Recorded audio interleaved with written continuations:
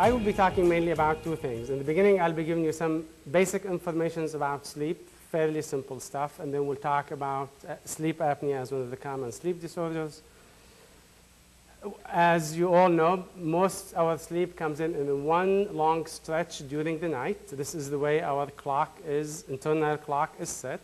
And it's very common in some cultures to have also supplemental nap in the afternoon.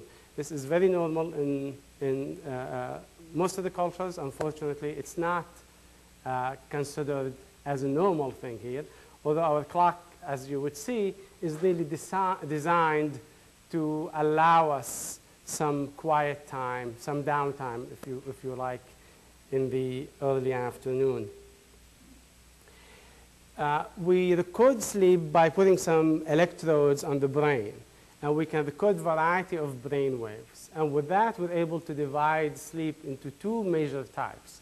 You've probably heard some of those terms, especially REM sleep, stands for rapid eye movement sleep, and non-REM sleep, which is when the eyes really aren't moving in rapid fashion.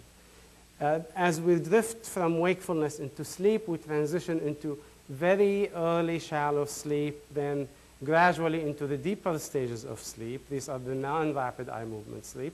Then in about an hour and a half, we get into a stage of rapid eye movement sleep. Then that cycle repeats itself all over again, and we get about maybe 4 cycles of that during the night. For most adults, sleep requirements is anywhere between 7 to 9 hours.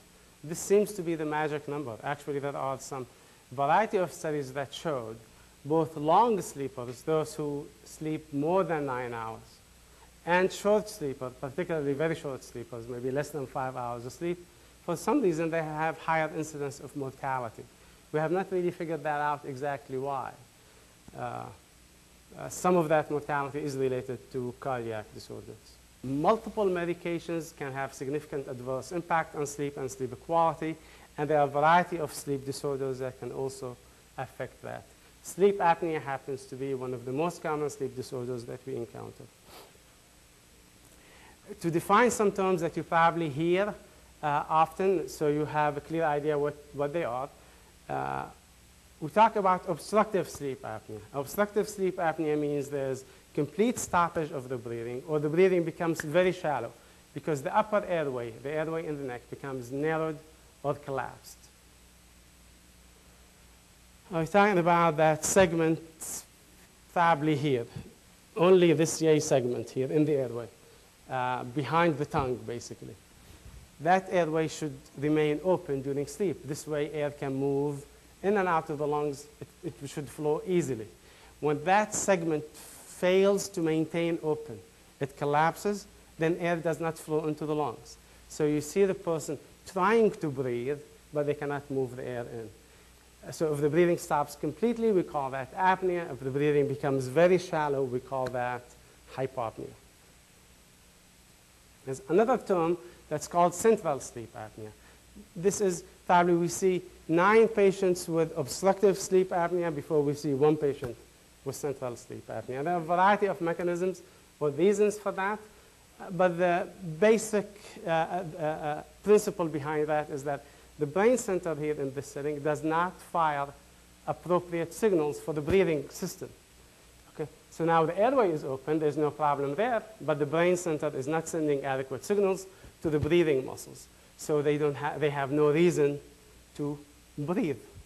Okay? That goes on for 10, 20 seconds, maybe sometimes longer.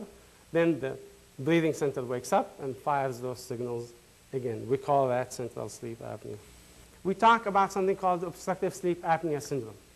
This is, consists of a variety of things have to be met before we say someone has the sleep apnea syndrome. They have breathing stoppage, apneas, or shallow respiration, which is the hypopneas, and the arousals that happen at the end of each of these events. As the airway closes up, there's no air flowing in. The person can't breathe. So the sleep cycle has to be interrupted. They have to wake up briefly, open up that airway passage, let the air flow in, and go back to sleep. But as soon as they fall asleep, that cycle repeats itself again. So a lot of sleep disturbance associated with that.